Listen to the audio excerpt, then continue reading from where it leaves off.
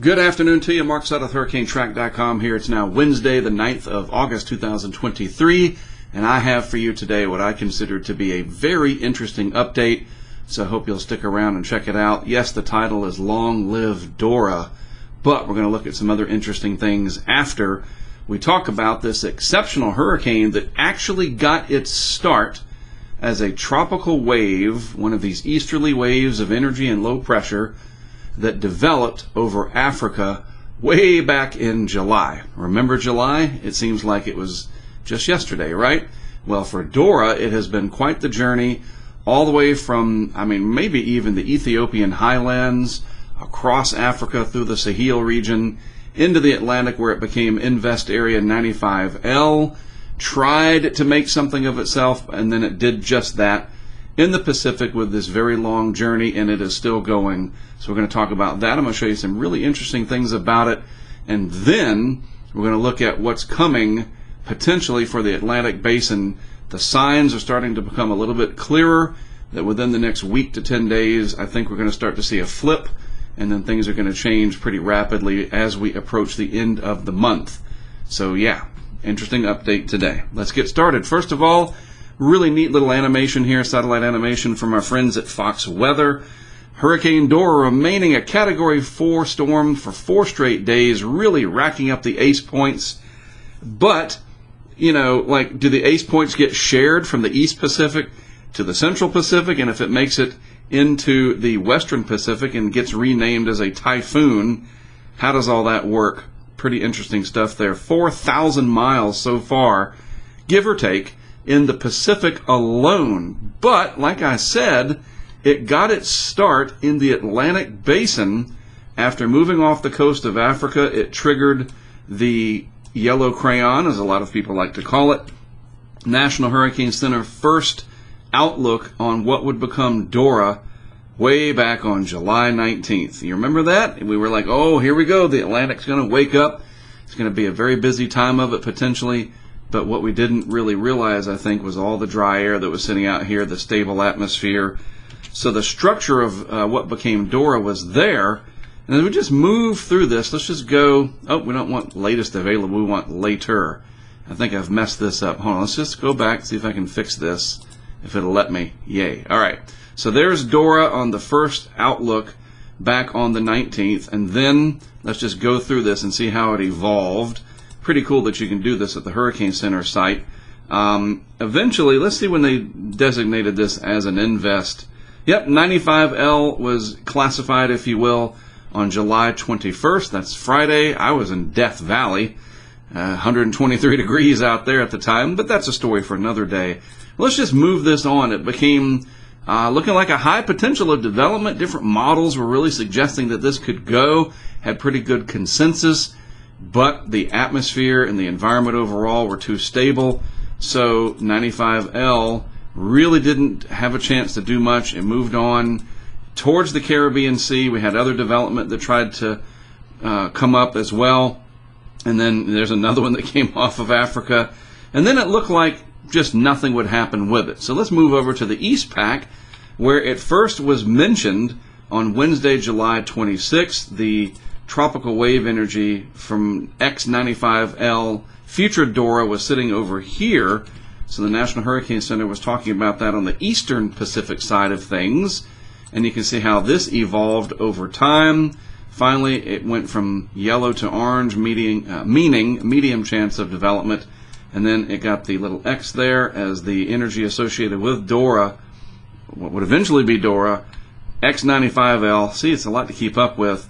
Was pretty close to Central America, and you can see that just a little bit here on the graphical tropical weather outlook product from the National Hurricane Center. If we just move this through, this is every 48 hours that this outlook goes to or through. There it emerged into the Eastern Pacific, and at that point, high probability of development, and we had 5E, E for Eastern Pacific, and voila! Can you believe it? On August 1st, it was born. 9 days later, we got this animation from Fox Weather that I just showed you. This is what it looks like on the wind swath map. It got its start way over here, just off the coast of Mexico. And then it moved southwest the entire time as strengthening high pressure developed to the north. And you got to remember that these steering mechanisms, these high pressure areas, are a lot like, this is the way I like to visualize it, like a balloon that's being inflated. So it gets bigger and it just kind of moves everything else around it, especially these more buoyant, if you will, areas of low pressure. High pressure is usually denser air. Low pressure is lighter air. It's usually rising. Simple physics and meteorology there. So the high pressure probably expanded, and it might have moved a little bit, but everything in the atmosphere is generally a fluid, and so it just moved on the southern periphery of that high, keeping it well to the south of Hawaii, so we didn't have to worry about any direct impacts there. Although we are seeing some devastating fires in Maui today, not directly at all related to Dora. Maybe some of the subsidence and sinking air, that might be a stretch, but no, Dora was not a direct threat to Hawaii at any point in time because of that very strong high to the north that kept it moving westward and then eventually west-southwestward. And it, I think it was 140 degrees longitude. If I'm wrong about that, my apologies, but once it moved west of there, it became the responsibility of the Central Pacific Hurricane Center. And once it crosses the international date line, which is 180 longitude, it'll get called a typhoon if it stays at 74 miles per hour or higher. Hurricanes, typhoons, cyclones, generally the same thing, just like we have different names around the world for dogs, right? Canine is the scientific name. Tropical cyclone here for these systems. We call them hurricanes in the eastern Pacific. In the Westpac, they get renamed as typhoons. Look at it. It is a marvel to watch the long-lived life here of Dora. Again, racking up the ace points, not bothering anybody, probably very little shipping activity across this vast area of the Pacific. There's some out there, certainly, but really cool to look at from space, kind of study it, see what a well-developed, long-lived, mature hurricane looks like without direct impacts to people. Marine life and whatnot that's out there, you know, they deal with it however they deal with it, right? Not a very large hurricane, pretty compact overall, and that has helped to insulate it from the more stable environment that is around. You got that colder water that is sort of coming in from the northeast to southwest down here. That I'll show you that in a minute, believe me. But it was able to overcome all of that. Very interesting that Dora has done what it has done. Very similar to Dora in 1999, by the way. We had another one named Dora that took a very similar track back in 99 for what it's worth. All right? So will Dora make it? Crossing the date line. There's the date line right there, 180, international date line. We'll draw a yellow line right up here as best I can. It's like kindergarten, right? Trying to draw and keep within the lines. So let's see what the GFS shows here. Nice moisture envelope with it. Look at all the dry air, though, to the north. That relative humidity, like 5 to 20% at best. But Dora is small enough that it's able to just take advantage of the latent heat at the surface of the Pacific Ocean, and it has maintained itself all that time. Oh, that's going to be close. 989 millibars crossing the date line. It's like trying to get the football across the end zone line right there, right into the end zone. You know, all you got to do, I guess, in football, you just have to break it just a little bit. The plane, break the plane with the ball, as they say, right? So we'll see. We'll check back and see how Dora is doing tomorrow. All right, now to current stuff. Very interesting things. I see forces in motion, the players on the field, so to speak, starting to really line up. And as we get towards the end of the month, I think we're going to have a really big switch, and we're going to be talking a lot more about interesting things happening in the Atlantic Basin. The Pacific's probably going to stay active as well, but it's not going to be long that the curtain will go up on the Atlantic side, and we had all better be very, very prepared mentally. We need to wrap our brain around it, accept the fact that, yes, we could be dealing with some hurricanes. Don't just hope it away. That's not a good planning tool at all. Try to stay positive, sure, but don't just try to wish it away. That doesn't work. You need to have a plan, all right? And just kind of going on that, this is where we are. A really simple graph. I really like this. This is our ACE currently. We've had these little bumps because of the different activity that we've had, including Hurricane Dawn. That's the observed ACE, accumulated cyclone energy. Then the climatological line is right here. And as you can see, we are slightly above, but we're getting ready to basically meet it in the next few days. But then look at what climatology does. It skyrockets that ACE based on many, many years of activity. Of course, this goes back 30. But if you look back even to the 1850s, the general idea, we know this, late August into September, that is when a bulk of the activity happens. And it is just a matter of time, especially in a season like this, where the Atlantic is very warm compared to average, and it is just a matter of mixing out the dry air and changing the overall pattern. I think that that's going to change, and it makes sense logically. We look at Africa, lots of rising motion. How do we know that? Well, just look, huge clusters of thunderstorms, tropical waves over Africa, more over here. And all of these are going to get lined up out into the Atlantic eventually. The air mass will change out here, become more moist in the mid-levels. We will lift the overall subtropical high a little bit farther to the north, and that will kind of let off the gas, as they say, meaning that the trades will slow down just a little bit, will kind of allow the pressures to drop a little bit more moisture to become more prevalent in the mid-levels, reduce the dry air injections off of Africa. That will happen farther to the north, not down in the deep tropics. And then that window will open. If it's right at August 20th, plus or minus a day or two, I don't know. It could be a little bit later. I get this sense in the last several years, especially maybe 10 years, that the season kind of has shifted a little bit. I'd have to do like a really deep dive research project to try to sort of prove that theory. But you know, the end of August, early September, I would expect any season where you have warm water temperatures in the Atlantic like we do now to become very active and stay that way probably through at least mid-October, depending on the El Nino. This too, I know we've talked about sea surface temperatures a lot, but I was absolutely I keep getting astounded. You know, just when you think you've seen it all, and you say, well, what's the big deal? It's been warm all summer. I've done this a long, long time. You know, we're talking, let's see, I officially started this job in 1995 after I graduated from UNC Wilmington. Been looking at stuff like this since the late 90s when internet really became easy to access, and from then on, maybe the early 2000s until now. So let's just call it 20 years. We'll round it down. We'll even be conservative here. In 20 years, I have never seen 32 Celsius out in this part of the Gulf of Mexico outside of a small warm eddy. Those are a little oceanographic term, a little eddy, a little area of 32 Celsius. Yes, those happen from time to time. This is ridiculous. Huge area of 32 Celsius. The rest of the Gulf, primarily 31. I've never seen it that warm. This is very problematic if we get a hurricane or a tropical storm even that finds the environment favorable for even 48 hours. It could come down to a 2-day window. Think about Laura back just 3 years ago now, this coming late August. It had about a 3-day window where it really took off. And the effects from that hurricane in southwest Louisiana are nightmarish. They really are.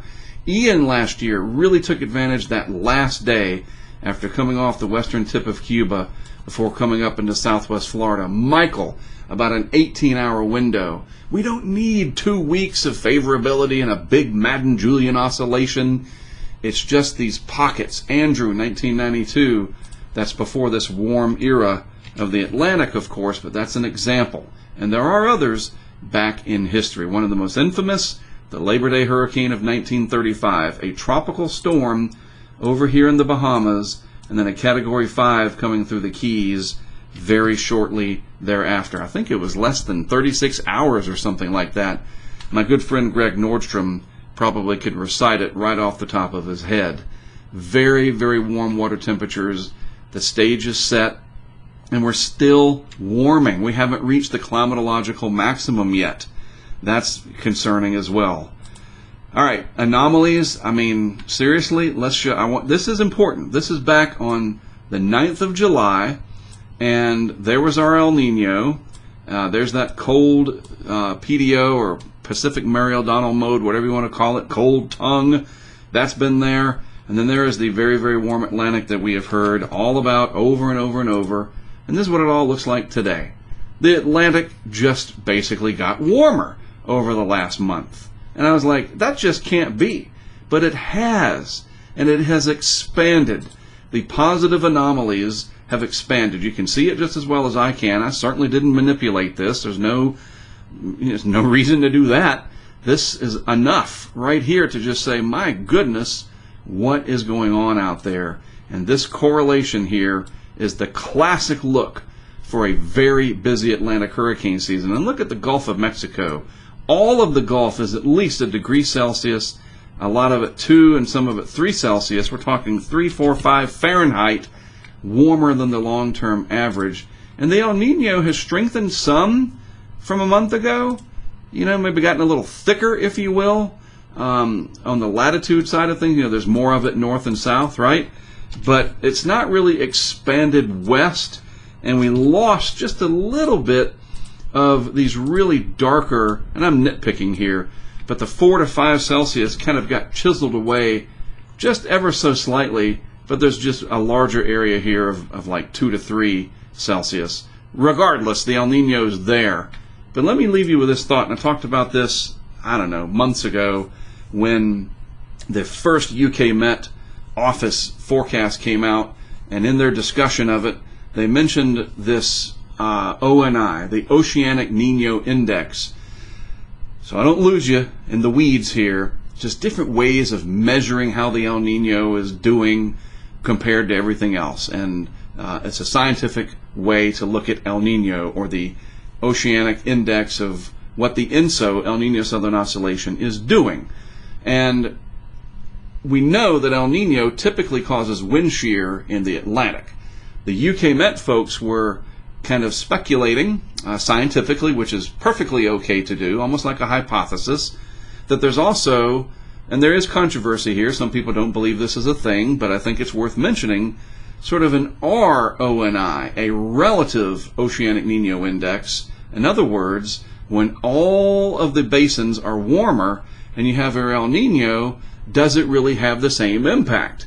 Whereas if the Atlantic were just where it should be, if everything on that map in the Atlantic were like the base color right here, and we had this El Nino, we'd be probably looking at, hey, the hurricane season's done. We'll probably have a couple out in the middle of the Atlantic, and that's it. Something kind of like the 80s. 83, I think, had, 4 named storms that year or something like that? That wouldn't shock me at all. But the Atlantic is way above normal on a huge scale, all of it. So the El Nino just might not have the same impacts. Here's what's really interesting, and this is what I'm going to end it on. In science, for people that say, I don't know, I give them the most credit, because that shows that we're not full of hubris, right? That we know everything. We can conquer math and science and nature. You're very wrong about that if you think that. I don't know what will happen, and neither do a lot of these prominent scientists. Dr. Klotzbach, and they use a word here, instead of just flat out saying, I don't know, they do use this word that to me is equivalent, and that is a lot of uncertainty. And I believe that that truthfulness is very helpful in the grander scheme of things, because it shows that we are dealing with something that is outside of the bounds of what we've seen before, and we have a lot to learn as things go on. All right, so we don't know how this will affect everything else coming from here on, but most of the chips are on the fact that the Atlantic Basin will become active, and it could get very ugly for several weeks. And with that, we'll get this online for you. And I was like, come on, Mark, you got to leave us with some good news. The good news, as I keep saying, is there's something we can do about it. We're not helpless. We can prepare to the best of our individual needs and situations and use the science to our advantage, even when we don't know. All right? So there you go. Told you it was going to be an interesting update. Hopefully you'll agree. And we'll do it again tomorrow. All right? I am Mark Sudduth. I don't know if this will be as interesting tomorrow. We shall see. Part of that's up to the tropics. I'm Mark Sudduth, HurricaneTrack. As always, thanks for tuning in to me. I'll talk to you again tomorrow.